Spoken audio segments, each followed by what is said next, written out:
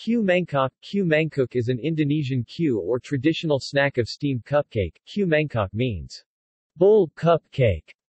It is similar to the snack bolu kukus, steamed tart cake. While both have a similar appearance, bolu kukus requires only 4 ingredients to make, Q mangkok needs 14. The result is a different taste. Bolu kukus is soft and fluffy, on the contrary Q mangkok has a rough texture. Both are delicious snacks. Ingredients, cooking method and variants. Its dough is made of the mixture of flour, rice flour and sagu, tapioca, yeast, egg, coconut milk, sugar and salt. Traditional Q mangkok might be sweetened with palm sugar, thus creating brownish color.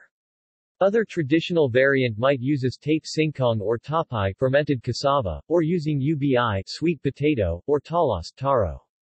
The dough is placed into some tin or stainless steel cupcake containers or small bowls, and then steamed until the top part of the cakes are rising, expanding and blossoming like a flower. The top is cracking into 4 petal-like lumps. The texture is somewhat soft and firm and slightly moist compared to common cupcake. Q mangkok might be sprinkled with grated coconut on top of it. Bolu kukus. The term bolu kukus, steamed tart, however, usually refer to a type of Q mangkok that mainly only uses wheat flour, without any rice flour and tapioca, with common vanilla, chocolate, or strawberry flavoring, acquired from food flavoring essence. The term bolu is derived from Dutch to describe Dutch sponge cake. Thus the texture is soft and fluffy just like tart or chiffon cake. As the name imply, bolu kukus is a steamed tart instead of commonly baked cupcakes, and usually the bolu kukus base is covered with corrugated paper container, just like common cupcakes.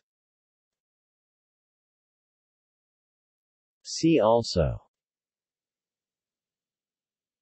Qapem,